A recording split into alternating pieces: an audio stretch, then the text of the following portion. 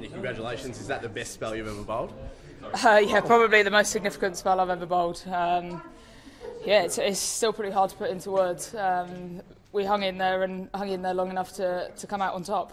They were 3 for 190. What was going through your head when Heather threw you the ball and they only needed 30 runs to win the World Cup? Well, we need a wicket, but you know, World Cup final. If you can get a breakthrough, the pressure on the new batters coming in, under that much pressure, that much noise, you know, if you can get one, there's a chance you'll get 2 or 3 pretty quickly, and then suddenly the pressure's all on them. So we did a job and we came out on top. Can you sort of say as vice captain, I want the ball in my hand right now to Heather?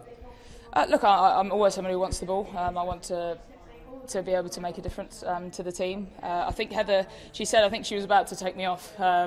So thankfully I've managed to sneak a wicket in that convinced her to keep me on.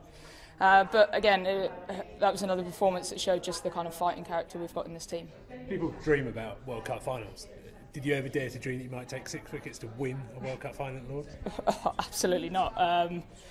Yeah, I'm still pretty speechless about it. If I'm being honest, you just want to help the team. The most important thing is that the team wins, and you just want to help in whatever way you can. And everyone has chipped in throughout this tournament to kind of get us to this point. And today it was potentially just my turn.